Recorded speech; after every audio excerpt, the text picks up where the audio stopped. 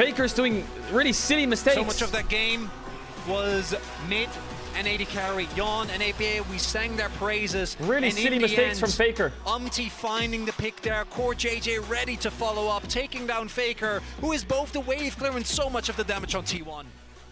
Like, Faker's mistakes are just... so proud right now. The hard work that they have put in, the faith that they put in. I'm really confused with what he's doing. Like here, for example... Here versus world champs is huge. It's just absurd. Where is it? Like these, I'm not gonna shit on. I'm not trying to shit on Faker here, but like some of these plays, I'm wondering what he's thinking. You know, like here, like what is he thinking here? It's one game. It's one game.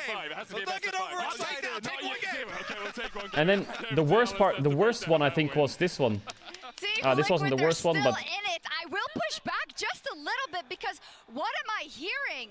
You were close in the first 2 games. It was heartbreaking. This one sucks. You showed a lot of good things in draft and in the But why does he W? He's trying to W here to try and one-shot the Rek'Sai. Faker. Look, you see here on the right? He's going to W here to try and one-shot, but then he still takes the aggressive path. I know who doesn't also like it. And he just kind of is on top of everyone. Absolutely, Faker. They came in being like, Sorry, I was shouting, but I feel strongly about this. Unlike me, being like, we can win this series. And I think and then obviously he dies quite a few times. From